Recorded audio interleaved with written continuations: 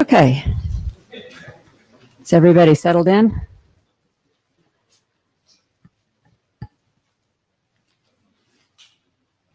So this is the Working Group Chairs Forum. The pink half of the Working Group Chairs Forum team at the top just realized that I forgot to upload the chair slides. So so we're going to start with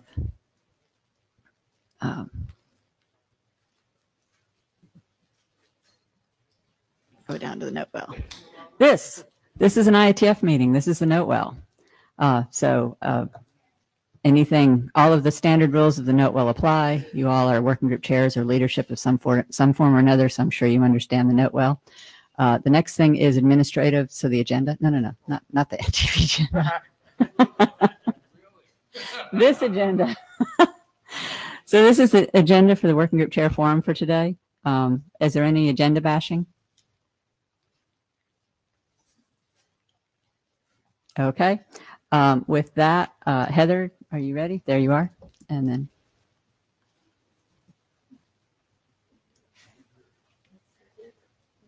Yes, on the consent. Here's the thing. Okay. I'm going to miss you guys. But hey, guess what?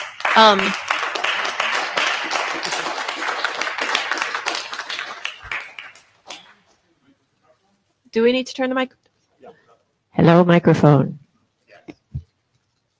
How's that? Okay. You all may have heard that I'm working on changing the RFC format. Is this a surprise to anybody in this room? You're lying. Okay. So, as a reminder, primary goals, XML is the unchanging underlying format, means you don't edit the document once it's published. It doesn't mean that the vocabulary doesn't ever change ever again. The outputs will be text, PDF A3, which is an archival target, and HTML. There will be SVG. No, there won't be color because color is stinking hard. And non-ASCII characters will be allowed. All of this has been described in sort of the first rendition of a set of requirements documents from like RFC 7991 to 7998 or something like that. We know that what's in those documents may not survive reality, so there will be biz documents for all of them. I would love to get those done before the end of the year. We'll see how that goes. Now, several moving parts need to align, but the RFC Production Center is working very hard to make sure that they are ready by the end of August of this year to be published V3 documents. There's still a little bit of question, will the tools be quite ready? And of course, the end-to-end process. At this point, you can submit V3 XML into the data tracker, and you know how many of them there are? 11. I think that's right, 11. It's a small number. Now, that said, we are also going to be converting V2 to V3. We're going to be able to do all of these things. But you all have to be ready for it. The IESG has to be ready for it. The RPC has to be ready for it. So end-to-end, I still think we can get by the end of August. We'll see how it goes. Expect several months of debugging. Expect documents to take longer to get published because the RFC editor is going to be spending a lot of quality time staring at this, and we expect you all to be spending some quality time staring at the various outputs as well. There are a couple of URLs up there. One is sort of just the high-level checklist of what things do we need to do and when do we expect to have them done by for implementing from the RFC editor's perspective.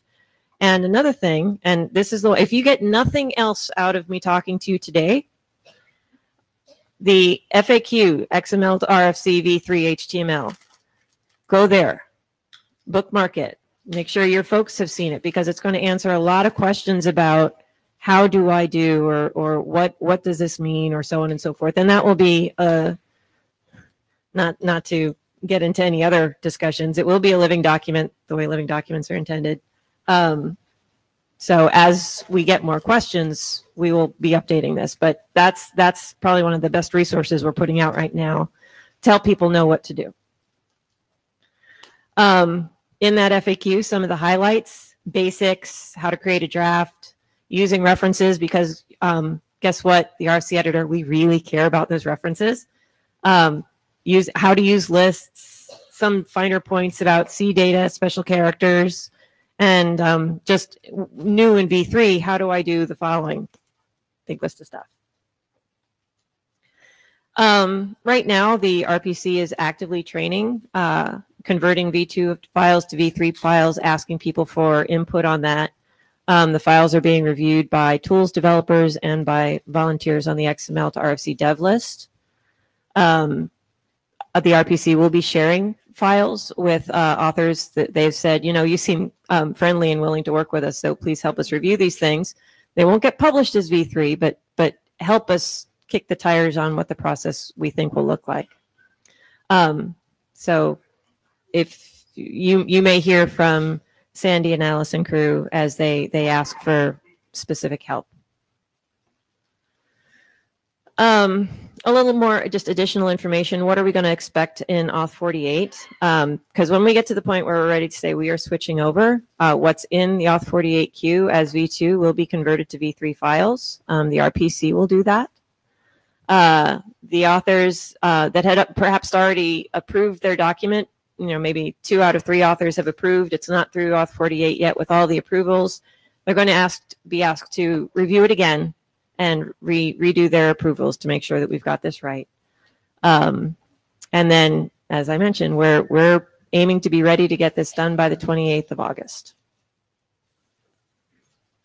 The one other point I threw in here, so as I mentioned, this is going to mean documents take longer to get published. There's 3, where we used to be looking at the text format, now we're looking at, okay, but is the HTML right? Is the text right? Is the PDF right? Is the new XML right? So there's definitely going to be more work there. And because the gods are very unkind, Cluster 238 is going to release about the same time. So we're absolutely expecting to miss the service level agreement. We are working on getting, what does that mean, documented, working with the LLC board as the sort of the holders of the contract to make sure that the contract's exceptions are discussed, and if they are granted, that it's granted with limits and documented, etc. And I think that was it from me.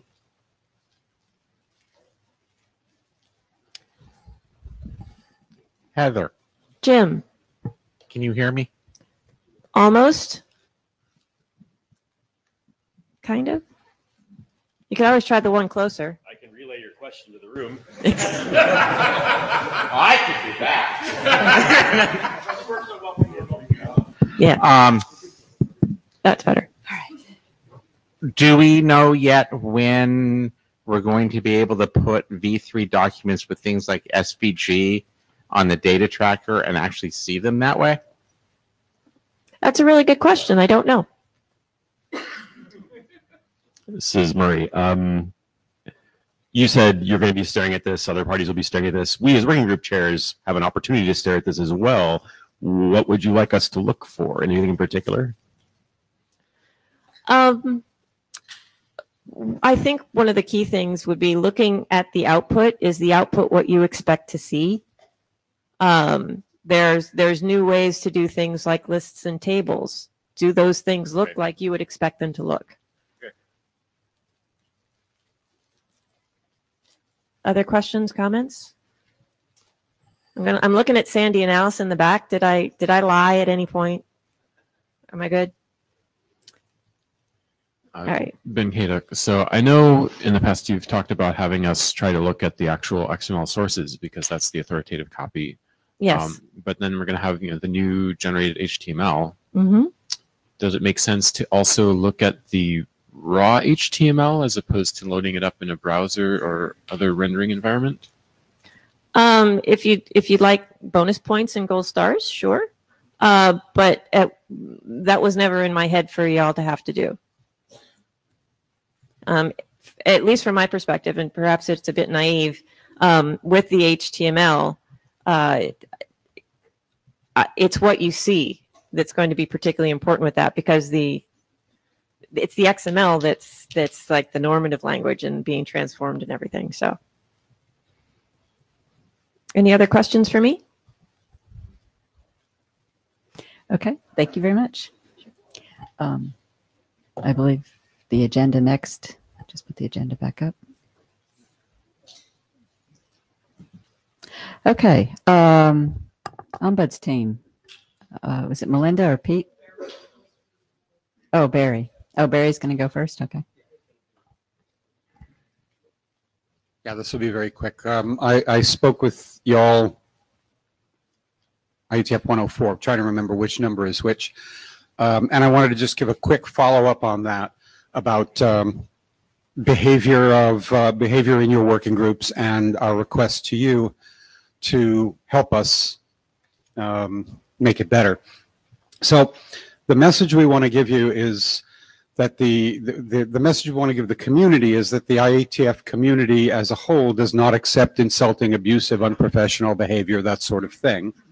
And we expect to be treated respectfully even during strong disagreement. We would like you as working group chairs to help the IESG get that message to the community. Be more alert to that kind of behavior, be more quick to react to it, and more firm in reacting to it. Phase it out. If it happens on the mailing list, start with a private conversation, move to a public conversation if that's necessary. But it's also important to make sure that the community knows that something's being done and that this behavior is not part of what the community, not something the community accepts. So we're behind you. We will help you with it. We'd like you to be very active in pushing this down to the community. And if needed, we are looking at ways to get some resources for techniques to help you and that sort of thing. So this isn't the last word you're going to hear from the IESG about it, but now you're going to hear some stuff from the Ombuds team.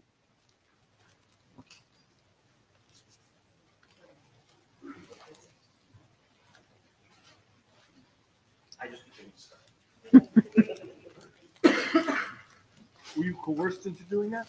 What's that? Were you coerced into doing it? Coerced, but not harassed into doing it. So Melinda said that she will put her 2 cents in as we go along here. So I expect many of you are aware that some of the IETF main list discussion has generated heat in addition to light, and some of that heat is a little hot. So we've been talking for some time about what you all can do to help. We, the Ombuds team and some folks from the IESG had a meeting on Wednesday, no, Monday lunch, thank you. It's such a long week. The other Wednesday, with some folks, and we're looking to bring in other resources, professional resources, to sort of help with this. We understand that none of us in leadership and none of you as chairs in general have been hired on the basis of your wonderful and incredible HR management abilities. We are all in the same boat. We learn as we go. Some of us have more experience, some less. But we want to start to give you some ideas, some hints about how to go forward and how to manage your groups that will help this along. And as you have questions, bring them up, and you can do that on the working group chairs list. You can do that directly to the Ombuds team if it's touchier. You can certainly do that with your ADs. And your ADs are learning along with you. Do not feel like you're cut off in space here as the poor little person who doesn't know. So Barry mentioned this business about on-list, off-list kinds of things. There are techniques that you can use that will help this along. The main problem that I've seen so far is a lot of inconsistency, which is people start acting a little rambunctious, and it gets let go, and then it gets let go a little further, and then chair, whoever, panic sets in. Oh my God, I have to do something about this. This has gotten out of hand. And then the actions start to look arbitrary. So you want to start those conversations as someone is getting a little heated, maybe off list, drop a note, say, let's just make sure to keep this in check. And one of the nice things you can do is get that person on board with you. We want to show other folks in the group, especially the new folks, that this is not the way to go. It would be ever so nice if you, person who did this little offense, would post and say, you know what, I got a little heated there, sorry about that. Let's try that again without as much rambunctiousness. You can do that. It's also very important to do the same kinds of things in your working group sessions. We consistently see chairs who sit up at the table and are not paying attention to what's going on at the mics. It's, well, they're having a conversation, I'll let it go until it gets out of control. And generally speaking, you have a second chair. You can whisper to your second chair, could you go whisper in that person's ear? Maybe next time they get to the mic, they should calm it down a bit. You need to do active management in the room. You need to do active management on the list. And it's hard. And like I said, we're going to try and come up with more ideas, tools. Marie-Josée Montpetit, co-chair of the Network Coding Research Group, where we had a major problem of violence that was actually directed at the chairs and the participants. We tried to take it offline. We tried to get it off list. We tried to get it off our persons. The problem is the lists are not the only ways that people use to get to us. There is also the LinkedIn, there's Facebook, there's all kinds of other ways that the person who has the bad behavior may use all kinds of other things. I have absolutely to thank the people in the IETF who actually helped us, because at one point there was threats of violence and the Boston police was involved. And I agree that there is a lot of things that you should do, but I think we're basically nonviolent people. And when people start having bad behavior, we let it go because we do not want to confront the person. And I don't know if there are ways to do that. In our case, it really got bad. And it's actually the funny thing that, you know, when we were in the middle of it, which was last year, we were told that it was not the first time, which I found was amazing because I thought we were so, you know, out of it. But I would say I agree with what you said, but I think I don't know how that can be done. But sometimes within the group, you will not have the resources because we're involved. We know the person. In our case, we knew the person from other activities. I don't know if there's a way to have some kind of link in between the groups when you start having someone who is completely out of it. But for us, we tried everything you said. We confronted the person. We confronted the person personally. We confronted the person via Skype. We confronted the person. And actually, every time, it was getting worse. So I think it's this is my comment. I think everything you said, I think works well if you think that people are fairly rational. Right. In our case, we were dealing with somebody who was completely irrational. And I think this is an excellent point and something that we should all keep in mind. There is no time at which it's too early to escalate. Okay. Right? That, you know, the ADs are there. We as the Ombuds team are here. And they're escalating too quickly can't happen, right? Someone does something and it gets to us and we say, you know what, not time to escalate yet. No big deal with that. But yeah, having the ability to have the community, certainly asking questions of other chairs on the working group chairs list is fine. But that one sounds like, and eventually you just had to escalate all the way up. And I think no one should be worried about doing that. No one should feel like they have to do any of this on their own. That's the worst possible outcome. We do need to act as a community. So yeah, I don't want to minimize exactly what you were talking about by saying there are all these little tools. That's for the general case. And we all know that we have hit multiple of those cases, although physical violence is really rare to be threatened, but thankfully. But yeah, it has to be dealt with quickly. Jeff Haas. So I want to share some experience from other mailing list contexts that I've done. Moderated other lists in various forums with people that are very hot-headed on very hot topics. And it's been my experience that when things have started, heating up past a certain point, the feedback cycle of it being semi-real time is what tends to cause things to go a little bit crazy. Everybody that is running a mailing list, and any of you their chairs have log in for Mailman to be able to manage your mail list, have minimally a tool on there that's called emergency moderation. You can click this button and every bit of mail to the list just stops. You can at that point control which ones actually go through. And if necessary, you can selectively moderate people. This is not saying your job is to censor the people, but just simply by introducing that delay in the responses, things sometimes can get better on their own. Suresh mentioned directly that he did this as a chair with one working group, and the effective tool for him was he turned on moderation completely and then went to the individuals and said, I'm moderating this. Do you really want me to post this as is? And he said he got a pretty good response of a lot of people saying, no, that's okay. And this is the thing. I mean, I think most of the participants are rational and will respond well, and some of them will continue to be hot-headed and will need to deal with them in a different way. But yeah, moderating the list, you are completely empowered to do.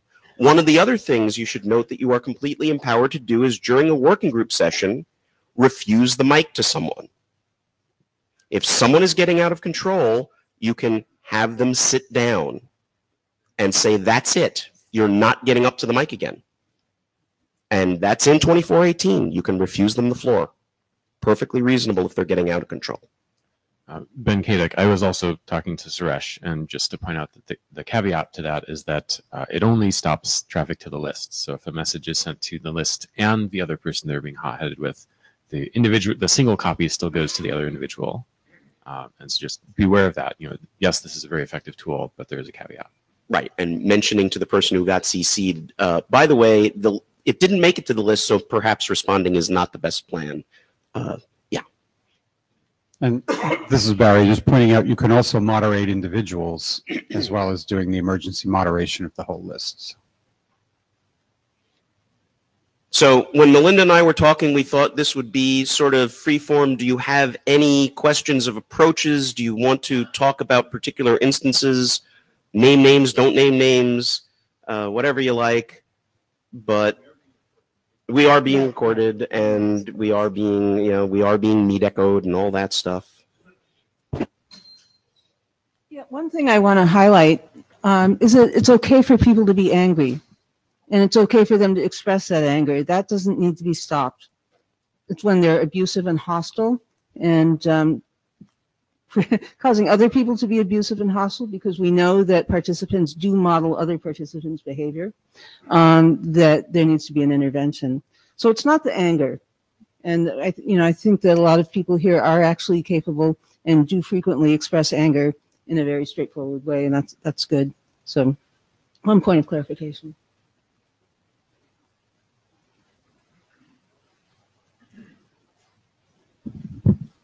John Scudder. So you mentioned that you can refuse somebody the floor, and not necessarily looking for an answer to this or anything, but I just want to point out that it's all very well to say that we have the formal authority to do that, but probably most of us, certainly I, have encountered more than once the case where somebody's filibustering and won't sit down, and sometimes it turns into a shouting match between the chair and the person who's filibustering. I wonder if it might help to have a mic cut button, although it's tempting to always have a technological solution to a human problem. So an earlier conversation reminded me of this. You should have, if you are finding contentious meetings, right, that you're running contentious meetings, you should have the conversation with your AD up front, right? You are empowered to do that, but you need absolute, unequivocal backup from your AD to pull that off. So when you say, John, sit down, you're done at the mic, and the person keeps going, and you say it the second time, by the third time, your AD should be standing up and going, this is John's call, he is chairing this meeting, you need to sit down now. And if that person is, sufficiently disruptive, well, yeah. There is the point where someone becomes so recalcitrant that outside means need to be taken. Hopefully we never get there. And the meeting venues have security staff. But I mean, and this is, again, to Maria's point, yeah, people go over the top. And we have to deal with that with security staff, with police, with whatever. For the most part, luckily, that's not going to be the case. And the comment can be, you need to sit down until, you're not being abusive anymore, and we can talk after the meeting about this or whatever. And also try and keep your cool about it, because it gets harder and harder the more amped up you get. So, with respect to moderating specific users, I understand that we can do the emergency moderation thing. We have somewhere in the RFC 2000 numbers is, here's a process by which you can suspend somebody's privileges on a list. Did that change recently? Yep. So what's the difference between that process and what you just described, where you can actually flag, I'm going to moderate that person? Moderating the whole list is probably something you can get away with in a crisis, but moderating one person, we have a process for that takes steps to get to. So what's different? Oh, no. The steps for moderating one person, well, moderating is not a problem at all, because that person's posts are still being made. Now, you want to cut that person off and say, you are not posting anymore, don't care what you post. That's the distinction, okay. Then you have to start the process, but that process for the chair to do for 30 days is actually relatively simple. Oh, yeah. There's notifications, and that's it. I'm wondering if it's, like, I don't know, appealable that I cut you off because you're disrupting a conversation, and but I didn't run through that process. So not for the instant moderation. I'm going to put you in the queue, and I will look at the post before it goes. No, okay, that's not a problem. Hi, Colin Perkins. Just on the meeting management, I've seen working groups that have paused the meeting and taken a 10-minute break halfway. I'm sorry. Sorry, on the meeting management, I've seen working groups take a pause and take a 10-minute break in the middle to let things calm down, which is sometimes a good approach. Yeah. All right, thank you very much. Since there's nobody in the queue, we will move on. Thank you, guys. So next, you will all have seen a question Michelle posed to the mailing list, and she's going to come and gather some real-time feedback on, or not. Now for something much more fun. Define fun. Is it working? Yes. I'm Michelle Cotton. I'm with IANA. And yes, I did post a question to the list. We did get a suggestion about having maybe a short little video directed at a working group chair on helpful hints for how to do something related to IANA considerations. And it got us thinking a little bit more. We wanted to open up the discussion to you all, and not necessarily get the feedback today, but at least get you thinking as you review documents in your working group, especially new ones coming in. Is there any type of resource, any type of material, maybe it is a short little video, maybe it's something else that would help you, either you in your position as working group chair, or something you can say to one of your authors, go watch this, go look at this. We do have RFC 8126. It is a beast.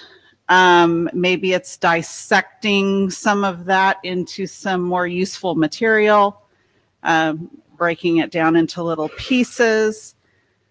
One thing that we do that we're trying to actually have done earlier in the process is when we get last call announcements, that is often the first time we're looking at documents. And in those documents, there could be a request for some parameters in an expert review registry. And so at that time, we initiate the expert review. And sometimes it's a little bit late. Sometimes maybe there's no expert for that registry. And so it takes time to get the expert assigned and then get the request to them. Sometimes the experts can take a little while.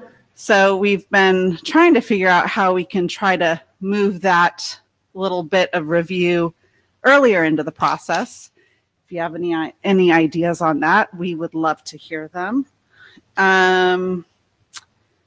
Also, many of you deal with requesting early allocation of code points. For the most part, that's been working well, but if you still have questions about that or there's something we can do better, again, we would like that feedback. Just looking at my notes here.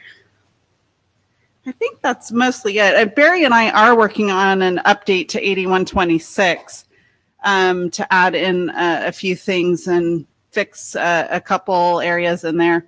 So if there's something that you feel like is violently missing from there, we would also like to hear that. So either in person here, or if you want to go back and think about it, and as you're working, please send us email or to the working group chairs list. We're just happy to listen so we can kind of focus our energy on getting something that's useful for you guys. Okay.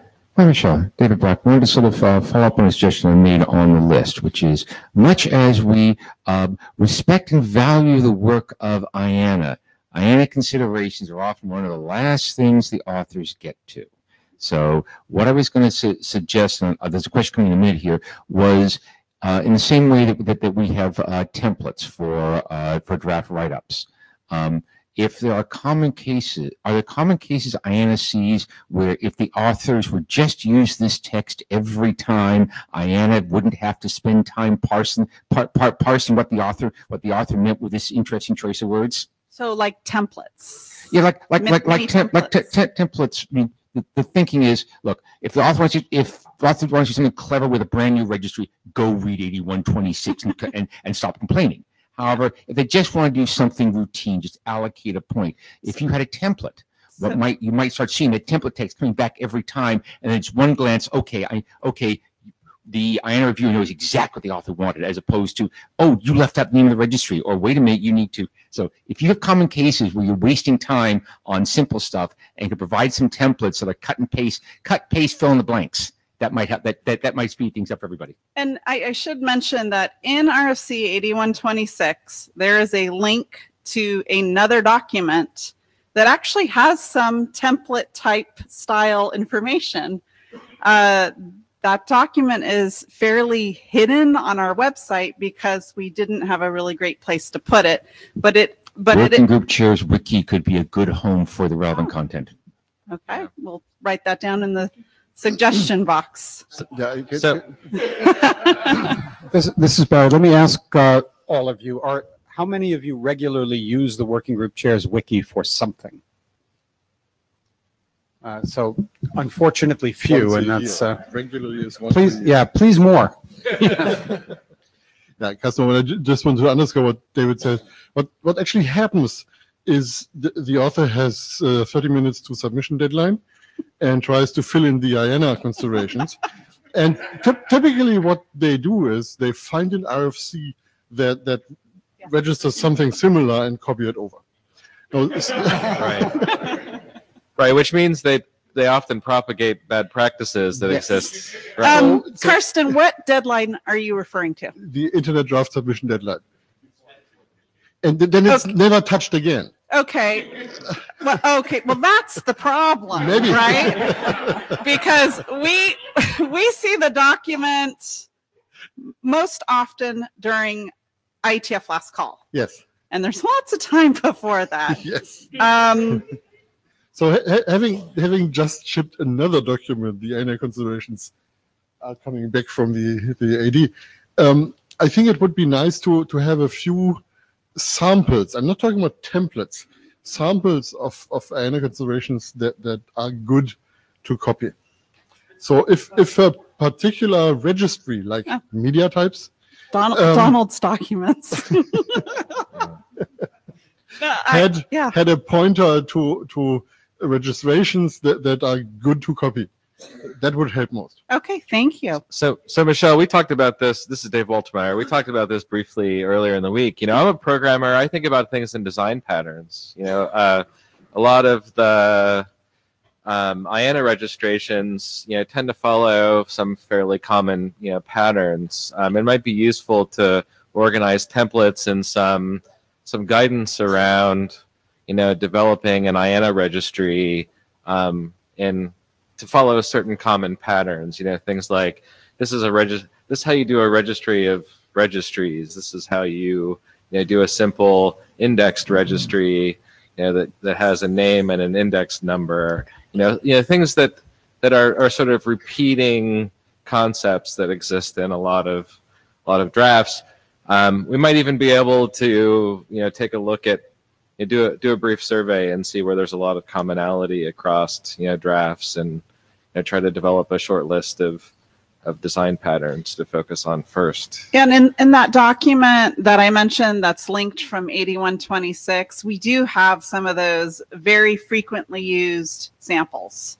Often they're a number column, a description column, and a reference, or some variation of that. So we can look at that more and see how we can present it in a better way. Yeah, and incidentally, I was looking at 8126 the other day, and I couldn't find that. So you couldn't find the example. There's a link in there. Yeah. So anything we could do to make that more obvious would be helpful. Yeah, great. Thank you. So this is Robert Sparks. I'm going to bring the conversation back to the point that you made about trying to push recognizing that expert review needs to happen and possibly initiating that expert review earlier in the process. I wonder if it would be possible to develop a culture in working groups, across working groups, where there is an expectation on authors to put in their IANA consideration section, even if they are pasting it in at the very last minute before the draft submission, an explicit statement about whether or not the registry they're touching needs expert review. So we train the individual authors to learn how to know whether or not an expert review needs to happen, so that they know how to put this sentence in. And it can, we can, I don't want to dive too deep into the mechanics. The draft would need to have something where it didn't end up lying around in the RFC at the end. So it could be in the, RFC editor, please remove this kind of bracket. But we just set the expectation that when these drafts come in, when they're, when they're submitted as working group drafts, anytime it's touching a registry, there is a sentence in there that the author populates saying this requires expert review or does not require expert review. So yeah, definitely a kind of a culture change there on what we expect authors to be doing. May think a little bit about whether there's some type of resource we could provide that working group chairs could point authors to and say, hey, before you are asking me to do a final review, if your document touches any IANA stuff, go look at this or watch this or read this. And that would be maybe one of those check marks on there. Robert, what would be the difference in what happens if the author does that? The author would learn ahead of time that there's a barrier to having my RSC published that he might not otherwise have learned until the thing was in the ISG's hand and the ISG member figured it out. The chair, who might not have been paying attention, might see this line in this thing, during a draft submission and say, oh, well, I should queue that up and be watching for the point. Maybe I can kick this expert review off like right before working group last call or during working group last call. Or if it looks like it's something gnarly, I can get an early review so to make sure that our group's not going completely into a place that we're going to have to crawl out of later. John Scudder. So to the earlier comment that stuff gets pasted in 30 minutes before the deadline and then never touched again. If it's never touched again, that means that the document shepherd is also kind of calling it in, because there's like a specific thing in the document shepherd guidelines that says, the document shepherd has reviewed the IANA section and, thinks that it's not broken. So, number one, I guess, for us, we should probably make sure that our document shepherds are actually reviewing those IANA sections. I personally, when acting as document shepherd, have pretty much completely rewritten more than one of those, I'm afraid. And I think something that would, earlier you were talking about training materials, templates, where do we link those from, et cetera, and it might be productive to stick a link right there in the document shepherd template that says, over here is where the templates are, just in case you need to rewrite somebody's IANA section. Murray, I'm also a media type reviewer. There are plenty of terrible examples of what you should submit, so please don't copy those. The problem is, of course, someone writing up a template doesn't know if what they're looking at is a bad example. Things change over time of what we're prepared to accept and what we're not. So anything we can do to arrange or to encourage authors to approach reviewers early and say, designated experts for the other DEs in the room, first, can you identify who the reviewer should be? And secondly, will you please take an early look at this? Because if I can avoid a round trip with you, because our round trips sometimes take a while, you should try to avoid those. So yeah, I definitely encourage that. Anything we can do to smooth that process out. We get a lot of crap in the MIME types reviewers, and we have to do 2 or 3 round trips. So yes, we know. To add on what Murray said, we also offer early review at any point in time too. You don't have to wait till last call to review a document. So if as working group chairs you see a document and you're like, oh my gosh, this section is absolutely awful, you can also tell them, hey, go contact IANA and they're going to help you to improve your section. One thing I do notice at IETF meetings is that we are getting more authors coming to us at the table to say, this is what I want to do, how do I do it? And when their document goes through, there's a lot less pain because they've already done it the right way from the very beginning. So you can always tell them to contact us early and we can help too. Brian Rosen, two things. By far, the most common IANA action is add a value to a registry. We could automate that, right? You know what the shape of the registry is, so you know what the values are. So you could we could put something in XML or RFC, which is an add a value function that, pull down what registry you're doing and, fill it all in. Let me walk you through a few of these registries so you can understand what you're asking. So clearly there are registries for which that wouldn't work, but the 90% would help a lot. I will spend time with you on that because I've done this enough that I think that's right. On expert review, possibly what we need is a small amount more formalism. Maybe an expert review ends with some token, just the URI is good enough on a tool, and that token can be included in the draft, which is IANA's indication that expert review has already been done. We're working on that.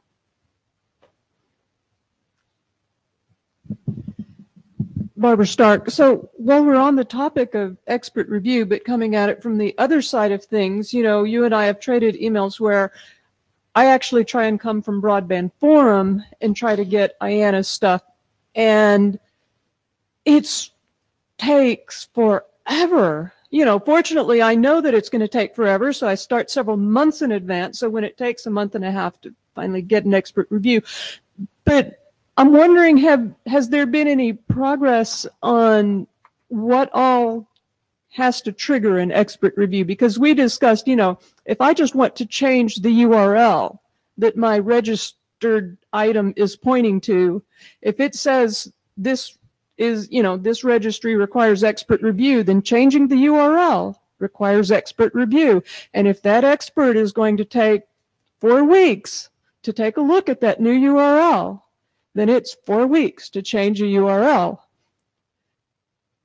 and I don't know if there's been any progress on trying to maybe when people say we're creating a new registry and it requires expert review, can there be some limiting of, maybe these things, if they're changed, don't require expert review or things like that? I think that's perfectly acceptable to put in as instructions to the expert. We don't see any problem with that. I don't think the ISG would either. So yeah, I mean, it's definitely something to think about when creating new registries and what registration procedures to use. That's really, of course, up to you all and your working groups of what you want to choose. Unfortunately, with the requests that you've experienced, we've had an issue with getting fast response rates, and we're continuing to work through it. And we've had actually some additional meetings to try to see if we can improve the template to ask the right questions. So we're constantly trying to think about how we can make things easier, better, improve the information when we originally get it, so there's less back and forth with experts. It's something we constantly want to know what we can do to make it better. And in time, because we have a couple more things there, any feedback you guys have, you can send it directly to me. You can send it to IANA at IANA.org, or on the working group chairs list if you want to start a discussion on anything.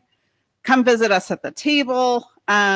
We love to get feedback. We're trying to find some common themes from the working group chairs to, help your lives pretty much, which ultimately will help us. So thank you for the feedback. We really do appreciate it. Thanks, Michelle. All right, meeting minute tools.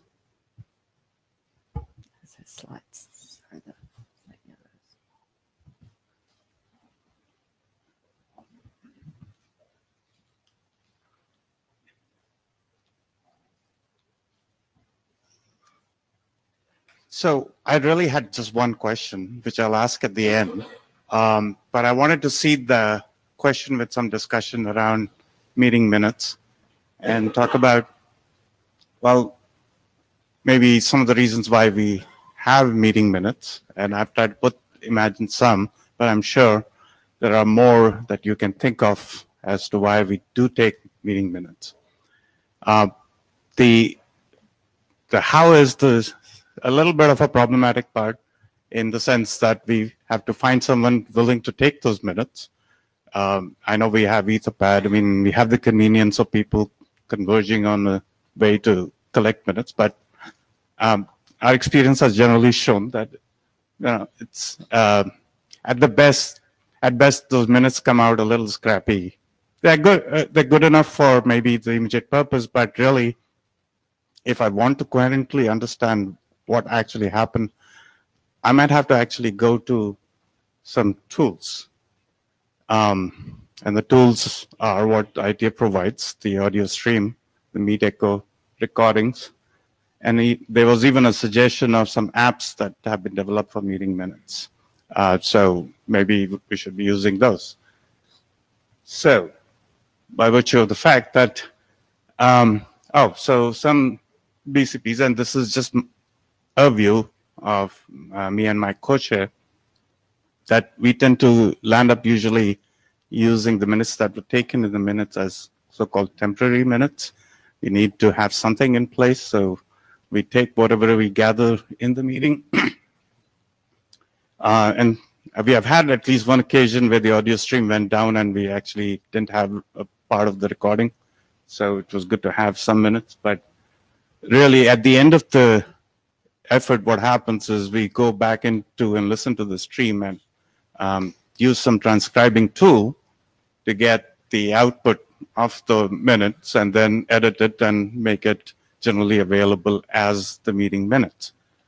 So by virtue of the fact that I get to ask the question, I don't have to give you any answers. So the question really is, can we replace taking meeting minutes with the tools that we already have in place, and maybe some of the transcribing and editing capability that might have to be added?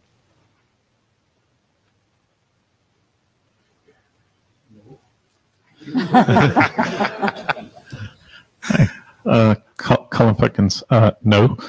I find it a little concerning that people often just try and transcribe what people say in the minutes.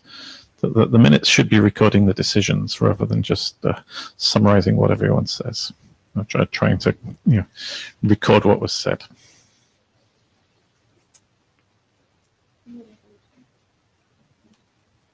Alyssa Cooper, just a data point for the plenary. We tried to do an automatic transcript a couple of meetings ago. We had the secretariat generate it and take a look at it, and their conclusion was that the amount of time it took to correct the automatically generated transcript and turn it into language that could be understood by somebody who hadn't attended the plenary or watched the video was essentially equivalent to the amount of time it took for them to just take the notes from watching the video. So we decided not to do that. I think there's some special challenges also because we have, people, we like sometimes to have, people's names as you're taking the minutes, attribution. We use a lot of acronyms, people with very different accents from all around the world. And I think some of the tools, as good as they've gotten, still struggle with those aspects. So we found that it was easier to just have somebody take the minutes. So for me, I actually find it useful to have at the very least a sequence of who spoke and in what order. So then when I bring up the video stream, I can kind of find that place in the video stream by comparing it against the minutes. And then I can listen to exactly what they said. But, if there's a brief summary of kind of the topic of what they're saying, that's just really helpful to me in finding the place so that I can really hear the discussion, which is why I do more than just summarize. I mean, like at the high level summarize, but actually at the person-to-person summarize. Yeah, I have found in watching some of these auto things that it is really hilarious what they do. And the other thing I wanted to mention is, we've had some times where power's gone out and things like that, and there has been no recording of what happened. And it's really useful to have the minute taker in place before that happens.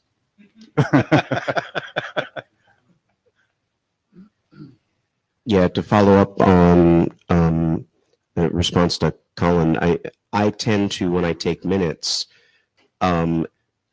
note the point that was being made by the person at the mic as best as I can compress it. But I think it's worth it for folks who are not in the meeting room to read those minutes and see those points just to make sure that things that they wanted to be covered were or were not covered and can reply to the list. Mm-hmm. It would be lovely if we could pull this off, but I don't think we can and end up with something useful in the end. Yep. Customer, a decision is nearly worthless if you don't know the reasons for it. It will be retaken. So we have to have that information. I originally came up here to express my unhappiness that Etherpad crashed 4 times during our morning meeting. But really the one thing that may be useful to you, if you look at the YouTube recordings, there is a well-hidden button, Get Transcript. So if you enjoy the hilariousness, you know where to get it. You almost took all the wind out of my sails. I'll give you an example. Suppose all you record is the decisions made, and the only decision is made is, we made no decision, let's take this back to the list. If you don't have all those points recorded somewhere, you're just going to repeat the discussion on the list. So it's really important to have at least the summaries Pete was talking about. All right, so we have 4 minutes, so let's talk fast. Hi, Jim Fenton. I think one of the things this is pointing out is there's a lot of uncertainty, particularly by the minute takers, about the level of granularity that they should include. And we need to have some guidelines somewhere, and we need to have them somewhere that, or maybe I just haven't found them yet, but somewhere that when we ask for a volunteer at a meeting, they know what level of stuff to write in the notes, because we're often asking on the fly for a note taker, and somebody says, well, I'll help, but we don't tell them what to do. And then also, if nobody volunteers, we say all you have to do is record the actions to lessen the job.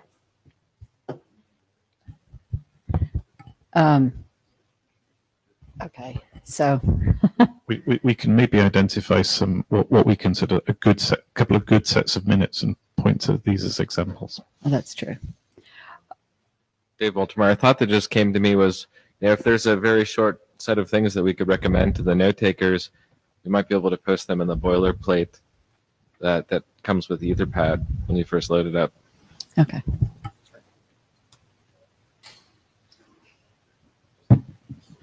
Okay, so the last thing besides open mic, which we are not going to get to today, is next steps for edu activities.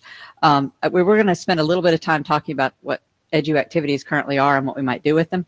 I think the really short thing that I want to get to all of you on is we're still working on getting it fixed on the slides, but on the data tracker. But EduTeam is now an open mailing list, and anybody that wants to join the EduTeam is welcome to do so. And over the course of the next 3 or 4 months, we're basically going to keep what we're doing for the next 3 to 4 months, and then in that time frame, we're going to think about what do we really need from an EduTeam and how do we really want to construct it. And I'd really encourage you all. A lot of the things we talked about today, it would be great if we had a little bit better materials for the working group chairs. And there might be an opportunity to have some professionally developed resources. What would those resources need to be? So I think there's a lot of work that needs to be done. And I would strongly encourage people that are interested in this space to join the EduTeam, and not EduDiscuss, EduTeam, and we'll get all that fixed eventually. So with that, it's 1:14, so I think we're going to skip the open mic and take all of that to the mailing list. Thank you all.